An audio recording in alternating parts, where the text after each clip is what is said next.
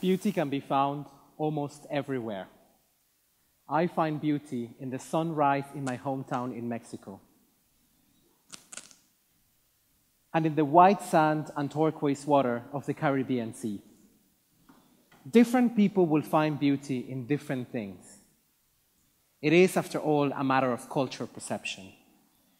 For the Mayans in Southeast Mexico and Central America, some features of human beauty included elongated heads, big noses, sharp teeth, crossed eyes, and pierced ears, lips, and noses. And they went to extraordinary lengths to achieve these beauty standards. Such enhancements, or in some cases deformations, are sometimes overly emphasized in our culture. At present, nose jobs and body implants are being performed in teenagers who have not yet completed development, only for reasons of vanity and the pursuit of that beauty ideal. Luckily, most people do not go through these extraordinary measures.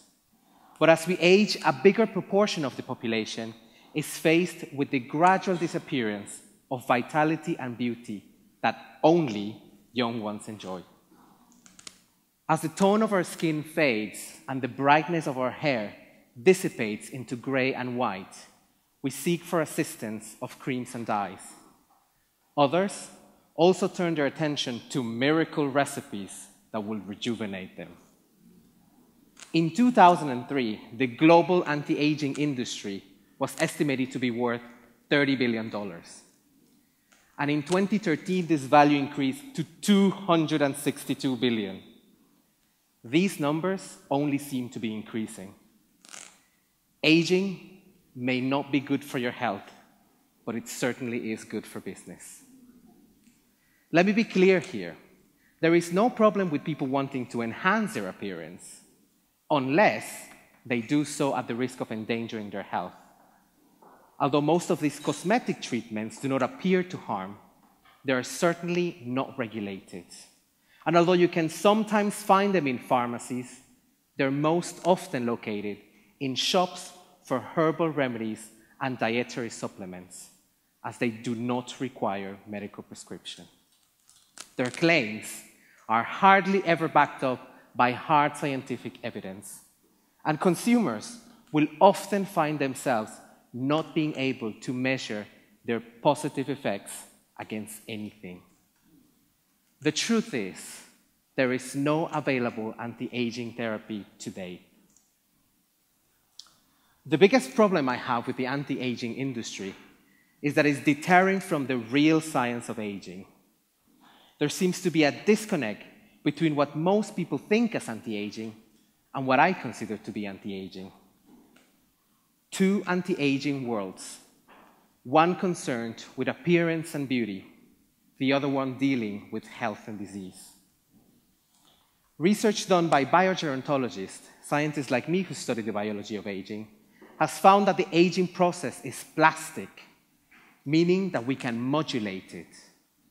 Since the 1980s, we started to identify that specific genes have positive effects to extend lifespan, this in different laboratory organisms, including worms, flies, and mice. Now, this means that by changing one gene, one small fragment of DNA, we can make these organisms live longer. And even though they do not appear anything like us, we share a big portion of our DNA with them, what we call evolutionary conservation. For example, we share 40% of our DNA with the roundworm Caenorhabditis elegans, and 60% with the fruit fly Drosophila melanogaster. And I know you're pretty smart and you can do the maths, but no, if you put a worm and a fly together, you do not get a human. It does not work like that. The advantage of working with organisms like this is that they live so short that we can find fairly quickly changes that occur during aging. For example, using flies, we can study changes in the gut, heart, muscle, brain. Yes, flies have brains, very complex and organized ones. Over the last 30 years, we have been able to make these organisms not only longer lived, but also to live healthier for longer. Aging seems to have been delayed.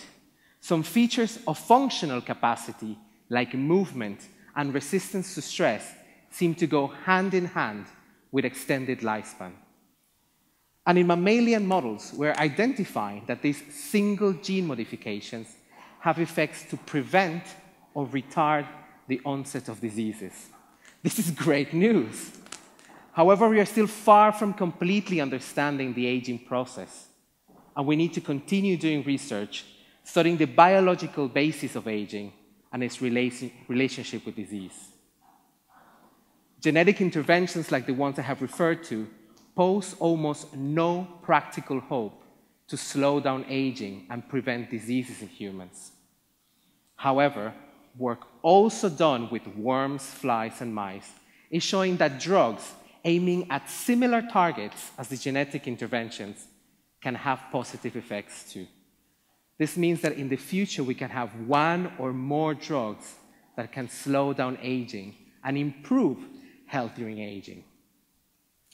The funny thing is that nothing of this has had anything to do with anti-aging creams and other therapies available today. As I said before, there is no problem in wanting smooth skin or shiny hair. I am all up for making the world beautiful. However, while aging threatens our youthful appearance, the consequences are far greater.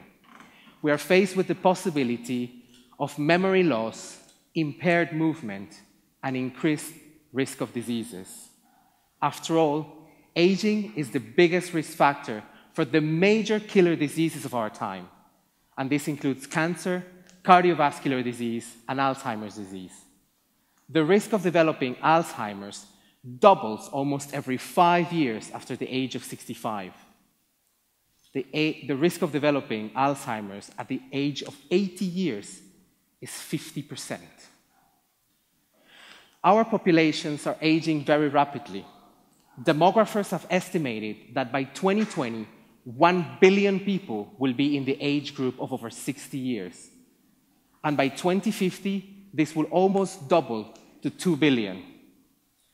And out of those 2 billion, almost a quarter will be over the age of 80 years. This is more than the current population of the entire United States of America. An aging population, of course, poses some serious concerns about pension plans and healthcare needs, especially when considering that the risk of disease rises with age. However, if we tackle the main risk factor, that is the aging process itself, things might look different. A recent simulation estimated that by delaying the aging process, we can increase healthy lifespan and save some money as a result. Interestingly, simulations for successful treatments against cancer and heart disease did not herald such optimistic predictions. It seems that a medical model where aging is properly studied and addressed would have long-lasting impact in public health. Living to 80, 90, or 100 years should be cause for celebration. Research into aging is part of the celebration, ensuring our parents, grandparents, and great-grandparents can live a healthy life into old age should be a priority. We must eliminate this ageist culture that blames our aged ones for the inadequate infrastructure of our healthcare systems and pension schemes. What better way to celebrate them than to give them well-being and good health at old age? When I think of my great-grandparents who are not here anymore, or when I visit my grandparents in Belize, I do not think of ways of getting rid of their wrinkles or their gray hair. I am more concerned with ways to improve their health. This is what I want for my parents too, to be able to give them the possibility of enjoying the later stages of life with pride, dignity, independence, and good health. Because although anti-aging can be for both beauty and health, I chose to study aging to one day be able to make people live healthier for longer. Thank you.